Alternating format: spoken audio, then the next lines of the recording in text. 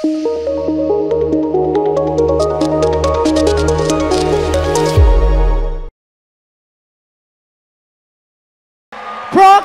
2023!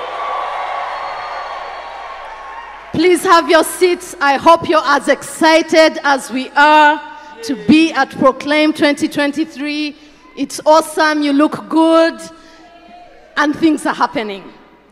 So, we have the pastor's mentorship happening every year for 5 months, where Apostle Mose and a few coaches take pastors through a boot camp. And the whole purpose is growth, multiplication, discipleship, and just making sure we get to 1,000 in our churches. So right here, I have two wonderful pastors who are going to tell us their lovely stories and tell us what has happened to them and how their churches have grown. Go ahead and clap. Yes. I'll start with you, Pastor Daniel. Tell us about yourself. Tell us the church you lead, where it is located, how long it has been in existence, and anything else you'd like to tell us. Well, thank you so much, Pastor Ari, and thank you so much, Apostle, for the opportunity of giving us to be here. My name is Pastor Daniel, and I lead a church called Christ Pattern Network International. I like the network part. Yeah. I like the network part. We are a network of churches all over the world, but we started from Seta. I am married to one beautiful wife. She's called Pastor Rebecca. She's seated somewhere down there. You can wave to the people. And we are blessed with one son and then many more spiritual children. All right. So, Pastor Daniel, you're going to tell us, was it always your dream to be a pastor? Did you go to Bible school? How did you even come to start pastoring a church? Wow. It has never been my dream to become a pastor. Wow. Why? Because I was raised in a place where most of my fathers were pastors. Others are evangelists. And I remember one of my uncles used to discourage me so much to be a pastor. But 2017, I remember when I got a scholarship by the grace of God, and I went abroad to study in China. I was doing metrology. So when I got that opportunity, my biggest dream was like, finally, I've made it. I'd planned to finish my metrology course, then work with NASA or any research or scientific field. That has been my dream, because now I was in Nanjing University, one of the best meteorological university in the world. Home here, everybody's cheering me up. So I was excited to be a student and also to achieve my career as a scientist. But around 2020, when we came back, I came back during COVID to get married and get back to continue with my studies. Now, when I came back, somehow I started enjoying Uganda. Yeah, I was like, COVID, that side is locked, here is also, let's just continue. So the school gave us opportunity to study online. So I was studying online, waiting for China to open and I get back. As we were waiting, you know, when you are newly wedded, what happened? We were blessed with a baby. Amen. Amen. So we say now, why not? Let's just raise a family here, and then sometime maybe we shall go back. So in the process of pregnancy, we started praying and asking God what next. And as I was processing my wife's document, they had already given her a scholarship in China, but Kiambogo had not given us original document. So which means she had the scholarship, but they were asking for the document, and she could not get it because she was a pioneer in Kiambogo architecture. Now, that is when I got stuck. I was like, I cannot go back and leave my wife when I'm newly married. Good decision. So I was like, I'm going to stay. So we started praying oppositely. As others were praying for COVID to stop, I was praying so that the lockdown continues, so that I continue studying online. And Meanwhile, stay with I'm your at wife. home, Yes. so that I'm together with my wife. Now, when we are getting our firstborn, he's called Keruso. Keruso means a preacher man. Keruso, yeah. Keruso Daniel. So as we are getting the firstborn, my wife gave birth normally, and it gave birth around 3:15 p.m. At around 6:45, as she was resting, we realized that she was having internal bleeding. Doctors were not knowing. So when we check on her, we realized that she has actually passed on. We called one of the nurses, and the nurse said in Luganda that, "Onumuchala food day." At least I know the word of food day by that time. So it became a little bit shock to me, and at that time you don't know what to do. But some strength came. Then I carried the dead body and I shook her. Then punch of blood came. Then we were running to the emergency room. And then the doctor who saw her just confirmed her death. So they said, this lady has died, there's no hope. So they were now chasing me out. Then I refused to go out. Then they left me in with the dead body. And I started praying for the dead body. I would pray while breathe on her, pray while breathe on her, pray while breathe on her. It took around 35 minutes. And then I was breathing on her. Then finally, I opened the eye. Then I saw a black part. Then I was like, wow, life is coming back. I keep praying. Then finally, she opened her eyes. Wow, wow, wow, wow, wow, wow, wow, wow. Wow. So that was, to me, I've been reading about Jesus raising the dead. I've been here reading about, I thought it was not really real. But that was a turning point of my scientific career to now being a pastor. Wow, wow. That's amazing. That's amazing. So from scientist to pastor, how then did you now activate this whole pastor thing? What happened after that? Now, when we came back home, of course, news got spread, and I had a special unction upon me. So people started coming, I started praying for them. Instant miracles started happening. And as they were opening the second lockdown, I had a voice telling me, all these people, where are you taking them? I was already calculating to be getting a taxi and take them to our church. I came from Zoe Kingdom Ministry. My pastor is called Apostle Geoffrey Okeny. So that was a time of total confusion. But I gathered the courage and I went and talked to Apostle. I'm like, the Lord told me to feed these people. Then Pastor, let me pray about it. To cut the story short, he prayed about it. And after 2 weeks, he told me, go ahead. All right. So when he told you go ahead, did you go straight away and, get a venue? What happened at that point, and how did you then come into the mentorship? What has that journey been like? Yes. Now, when Pastor released us, he called me and my wife and he prayed for us in his office with Mommy. Then he said, you guys, you can go. But he told me one wisdom. He said, go and start small and grow big. That was a wisdom I will never forget from him. So we came, there was already a fellowship in our house, so we could meet in the house 5, 15, 10, not so frequent. But then at that time we had already, one day we were watching one of the programs used to be run in Worship Harvest called Fireplace. Yes. And Pastor Ari was there and Apostle was there. Apostle was talking about church planting.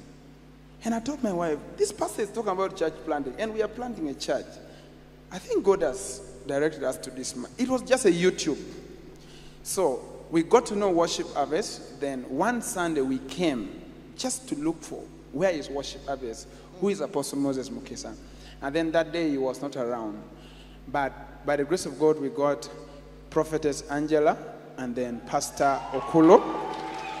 And we were in the lobby. We were actually going back. And they were like, guys, how are you? In Worship Harvest, there is an environment of love. Whether they know you or they don't know you, they will love you, they will treat you as if you are their own. So they welcome us, then we talk a little, then we exchange the numbers. Then I told him what we are trying to do. And I'm like, okay, there is a program called Pastor's Mentorship. It's starting around February. So he got my number. Then one day he sent me the link. Then we registered, me and my wife. The time we registered, of course, we were filling the database, how many people are in your church. You know, I reached how many people are in your church. I put 30. But in actual sense, it was like 10 adults and at least 5 children there. I'm like, at least 30 will sound better if I put 30. So the real number was 15. Yeah, the real number was 15. But I'm like, when you put 15, they might not accept us to join. Yes.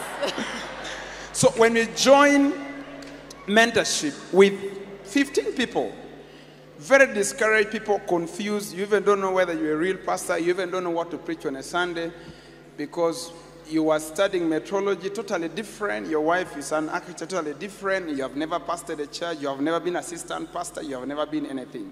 You are just there. You don't know. You open the Bible, you don't know what to preach. Yeah. But you're a pastor now. So, by the grace of God, we got a hall. We rented. The first hall was, they were charging us 160. Because the day I got that hall, my wife was not around. Since my Luganda was still coming up, the woman was telling me 160 for 2 hours. In my mind, I thought the woman was saying 16,000. So I'm like, yeah, let's go, 16,000. The first Sunday, the woman said, I need 160. Pastor Daniel, no. Now, after preaching, I had to start raising money to get the 160. But we paid 160, and then Apostle had already introduced us to a book by Bishop Doug called How to Plant a Church. Bishop Doug said, go for a cheaper hall. So we started looking for another place. Yes. Because 160 was not going to work. Yes. And finally we got a place. We planted our church on 5th of December 2021. Which means right now we are 1 year and 4 months. Yes. So when it joined mentorship, we started following. I remember we went back home. Then I talked to my wife. And I said, this is a man God has sent to us. As others are coming for mentorship, for me, I was coming for a school. I took it in my mind, this is another university I've joined to learn how to do church. So we grew, we started growing, and we planted a missional community. But no missional, we were not understanding, you know, they just tell you, go and do it. We were not understanding. We planted 6 missional communities at the beginning. Very excited, but wait, don't clap yet.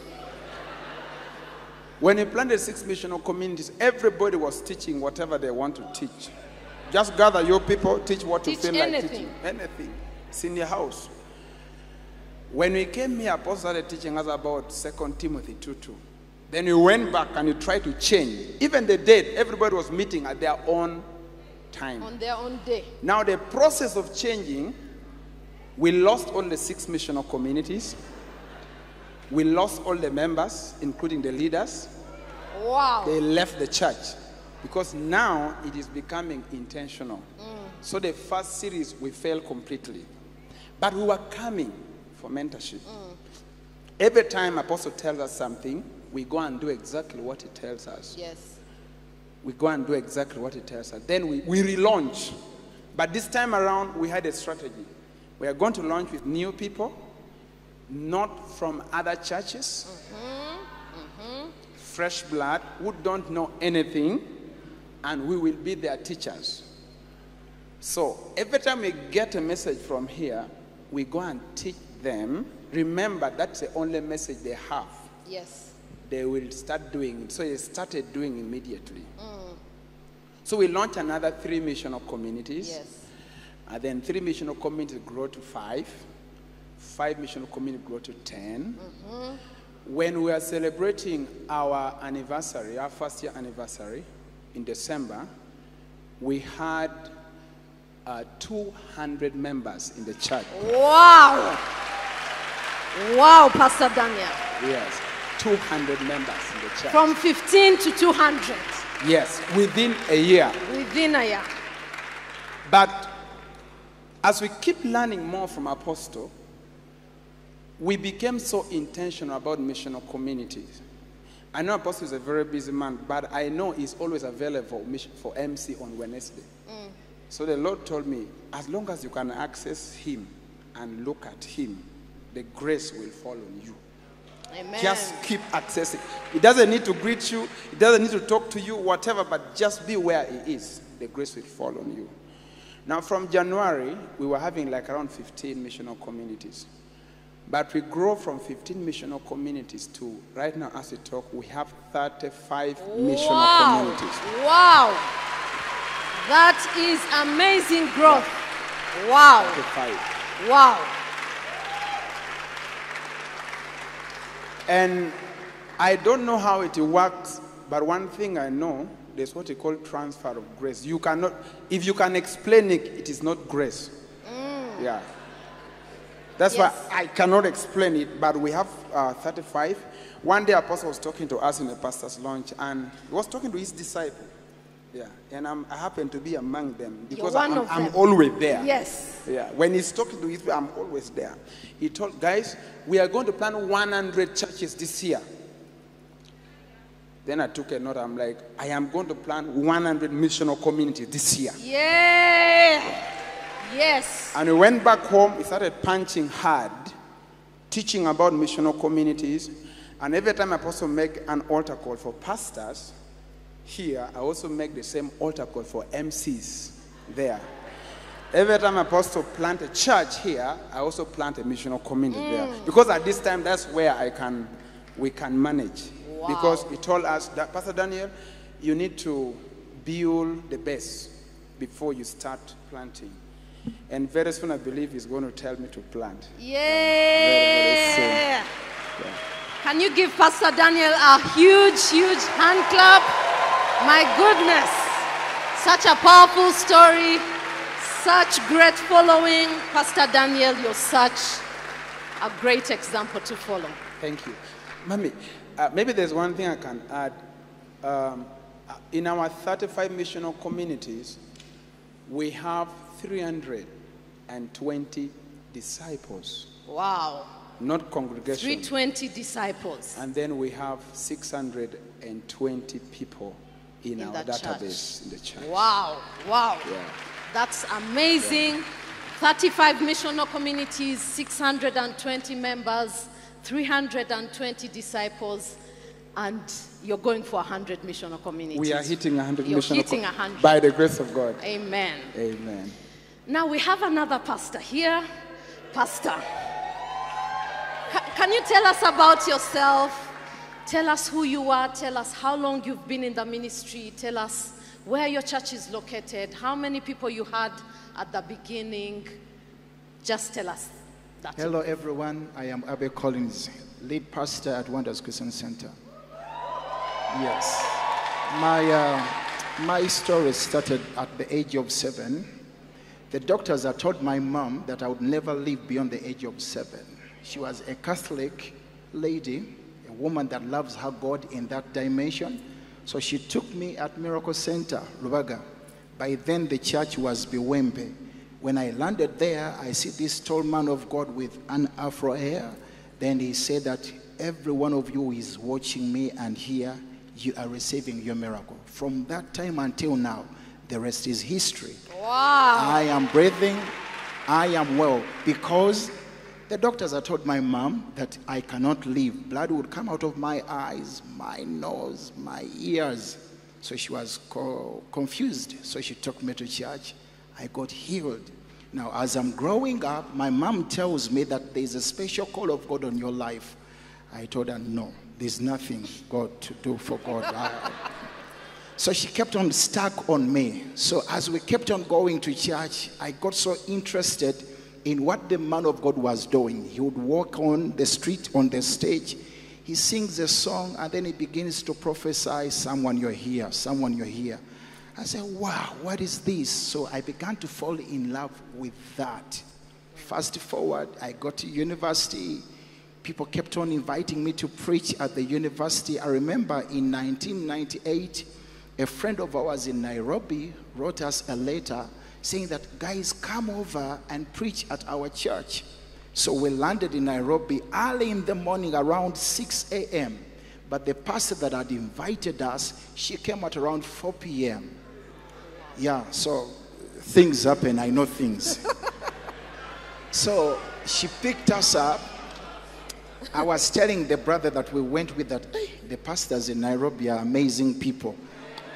Yeah, until now that picture is stuck on my brain. But on Sunday morning, she serves a heavy meal, a breakfast that was so cool.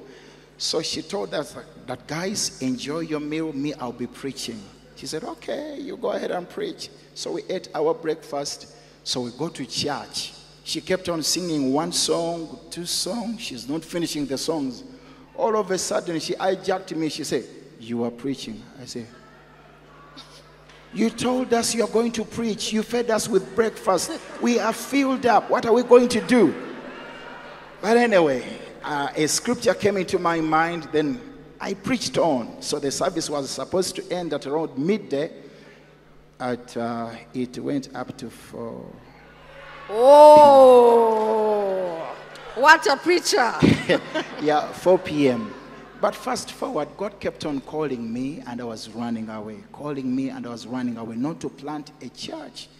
But finally, in 2010, I'd come from South Africa. I'd watched, yes, I had watched World Cup, and then I came back to Uganda. I entered into prayer and fasting almost, I'm scared to say the number of days that I fasted for, but 100 days. Of course, I was drilling 12 hours. But anyway, I went to my pastor, Pastor Robert Kayanji. I told him that I feel God is sending me to Kauku. So I sowed a seed, and then we came to Kauku. And then in Kauku, we entered into different places, and then I landed into this place that it was a tavern. People drink there, dance from there. There was strippers in that place. So I told the brother that we're together. I told him that God is telling me to start a church here. In the bar? In the bar. In the bar, and the entire walls were littered with funny pictures.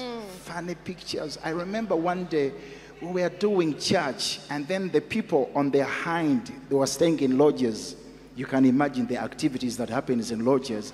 So this woman comes with that towel on her body as we are singing and shouting. I don't know whether the shouting affected the towel, but the towel landed on the ground. And yes. So she shouted and said, Neighbor Sumba, Tubakoye, we are tired of you pastors. We kept on singing. And then the landlord had to stretch the amount of money we pay monthly from 100,000 to 200. Raising, yes, what a shock. Raising 200 then was like, whoa. I remember one time we raised almost 700,000. And then one of the brothers that we were serving got together. He happened to sneak on the money, and then he stole the money. Yes, our administrator then, she came crying in my face, and she said that, Apostle Colin, me, I'm giving up on ministry if we have thieves in the church. I had to tell her that things will happen here, but we have to move on. Fast forward, we kept on dwelling in that place, doing church there almost for 5 years. And then God helped us to go where we are right now. We had an anniversary. A friend of mine, he gave me a car, a beautiful car. By that time, it was my first car. So when I received the car, the people were so excited in the church. But I wasn't excited. I looked at Violet. She was super excited. I looked at her. She was super excited. But deep down, I know that the first things belong to the Lord, the first fruits. So we drove off the car. So as I'm driving, I'm evangelizing to her that, this car, it belongs to God. This car, we are going to give it to God. Fast forward, we sell off the car. We made a down payment to the property. of the land. Wow. Yes, so we paid on the land. And then another pastor, Pastor Tony, also sold his car because we lead by example. People see us and they do. Monkey see, monkey do. So he saw me sell my car, and then he sold his car, and then we bought off a piece of land. It was almost 50 by 100 where Wonders Christian Center is right now. So we bought that property. We didn't have urinals. Everyone would go somewhere in the bush. In the bush. Yes, in the bush. But I told people that you are not going to make long calls, only short calls. Local calls, not international calls. Yeah, I remember. Yes, I remember one day I'd gone to make my call. And then I bounced into the sister's face. She was coming also from making the call. I said, we have to change our phone calls right now. These stories of church planting are so good. Yes. And then in 2016, the man of God came to Kauko, Pastor Robert Kayanja, and then he preached a sermon, and then he said, this church, in the name of Jesus, you are expanding this way, this way, this way, this way. So the following Sunday, my sermon was, we are expanding this way, this way, this way, this way. So I kept on telling people that we are expanding this way, this way, this way. Fast forward, I'm in a certain country. I'm having a conversation with Pastor David Wassa. He's my dear brother, my friend. So he tells me that, you know what, Apostle Colin, you need to come to this conference. So those of us who have grown up in church, it looks like we have our own pride that needs to be deflated. There's a pride that catches us because you grew up in church. So he kept on pushing me that you need to come to this conference. I asked him where. He told me here. And then he told me that, but you have to pay. He said, how much? He told me that $50. I say, I bind that devil in my heart. But what Pastor David Waswa did, he paid for me. Such a gracious man of God. He paid for me. So I came in transform. And from that time until now, I am enjoying my salvation. I am enjoying my salvation. I am enjoying my transformation. Now, when we're doing the conference, I remember after a space of a few months, Upmore put on Facebook that, hey pastors, hey leaders, if you want to join the mentorship, please inbox me. Yes. So I went to his inbox, then I dropped a message. Fast forward, I was put on a WhatsApp group. I come in the mentorship. Everything was new. Everything was new. Revma. At that point, how big was your church? Because I think it was like 10 years at that point. Yeah, it was. We were like 10 years. You know what this guy has? He's a good person. He's good at conversing, but me, I keep on jumping here and there. But I must tell you, I'm married to Violet.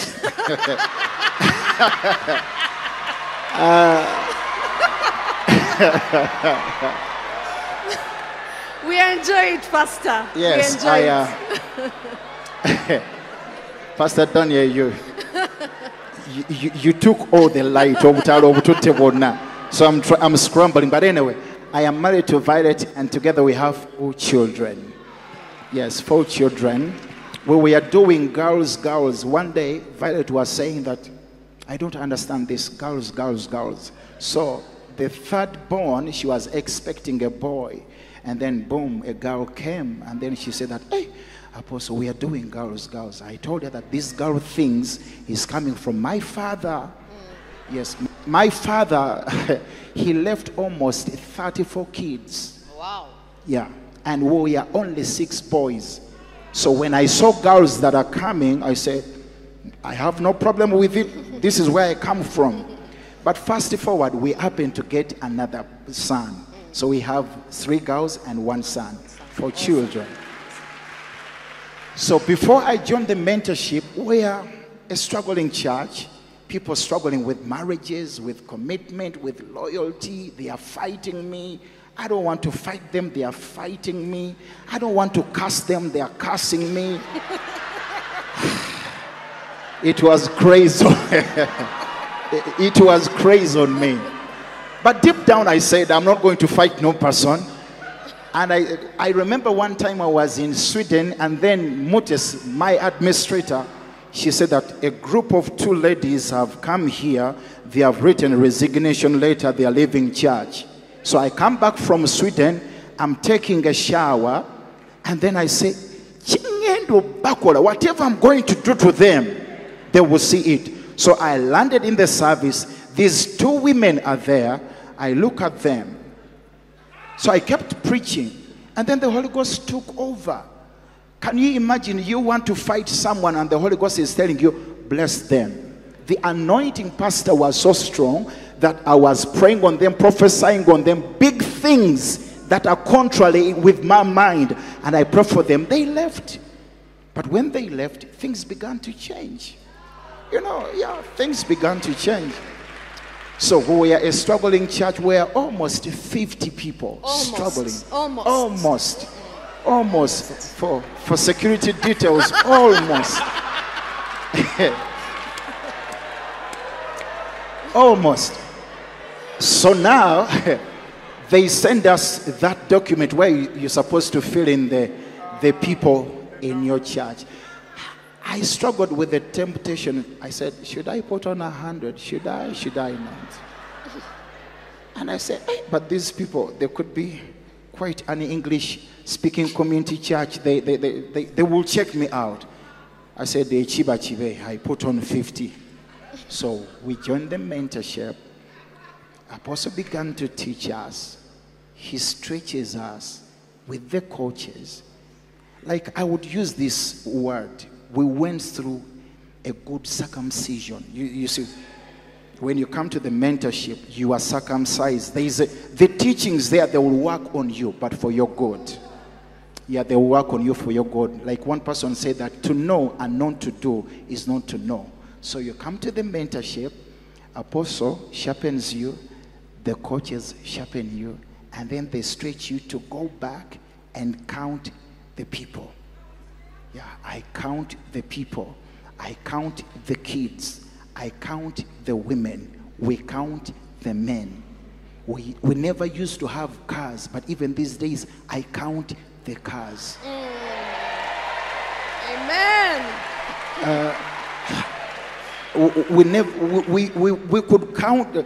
We could count people, but we were careful. I say, can we count this one? So we began to count people and the things and the salvations and the miracles.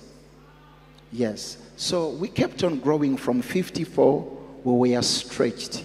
As I'm talking right now, when we entered the mentorship, we were only one location, and we were cool. We could come and talk our English.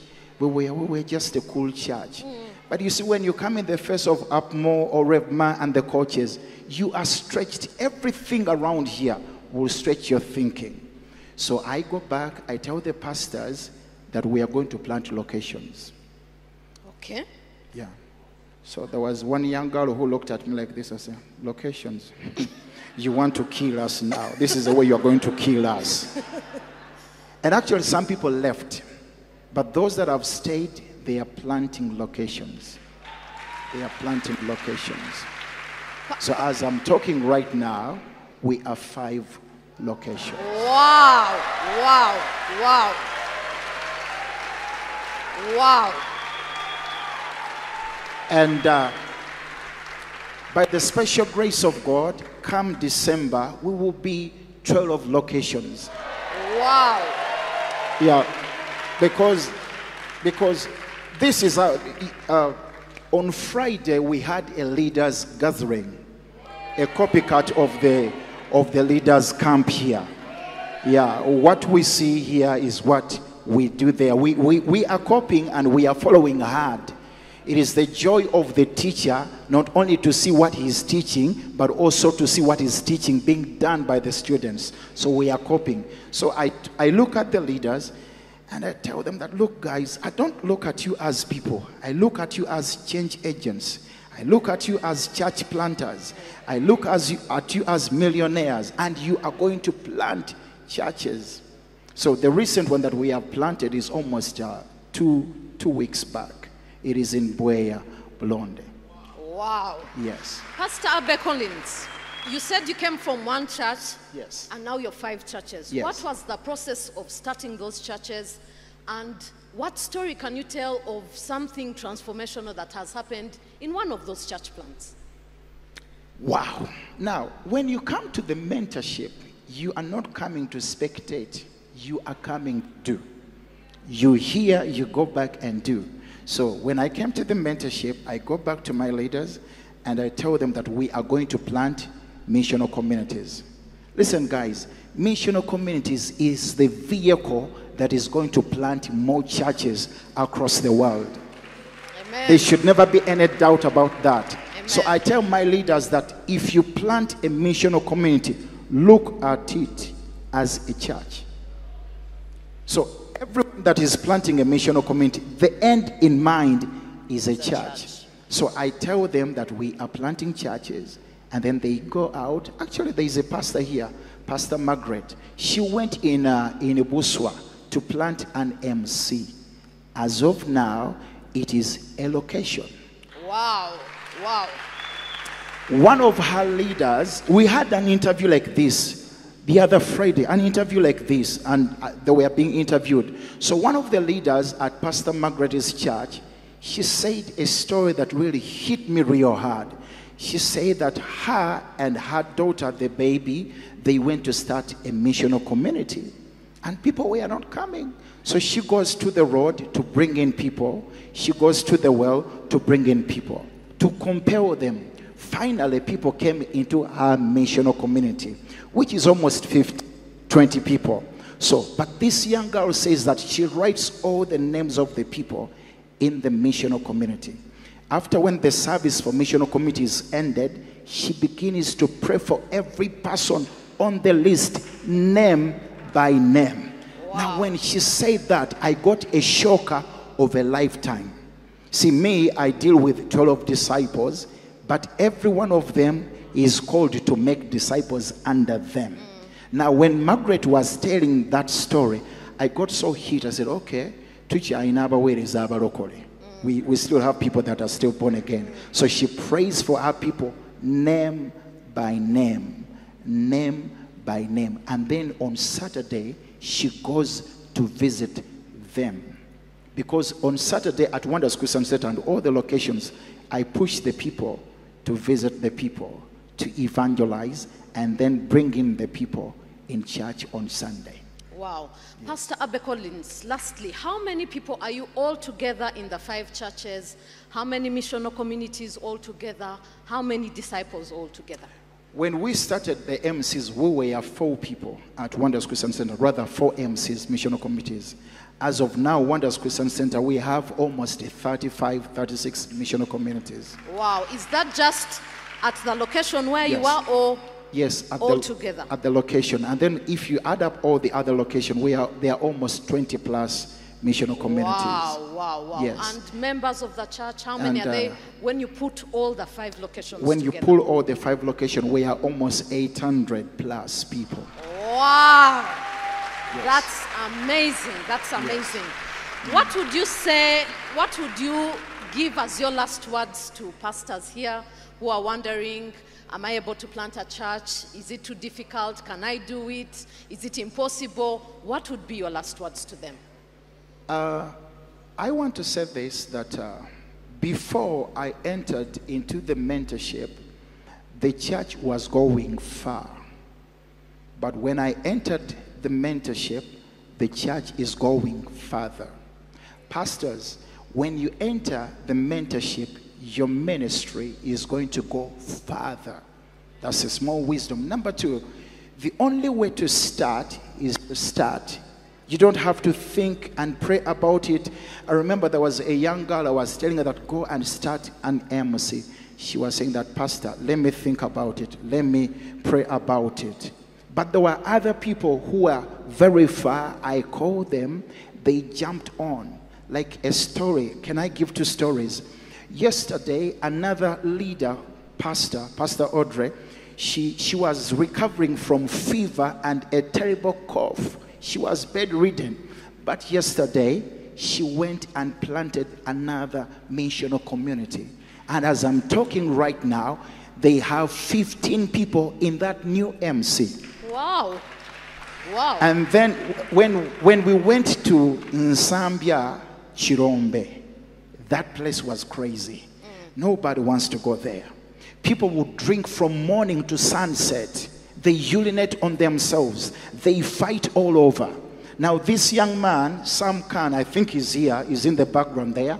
I tell him that, guy, you can go there and do the work of the Lord. I pray over you. You go and do it with Pastor Audrey. So they go to Chirombe. We call it right now Chirokole. So the people who used to drink, who used to fight, the former urinators are now gospel irrigators. Wow, wow, Yeah, they are irrigating the gospel of Jesus. And there are many amazing stories, Pastor. Wow. Yes. Thank you so much for listening to these awesome stories. Can you just stand up and give them a rousing thank you for doing such a great job of planting and growing their churches. Thank you so much, gentlemen.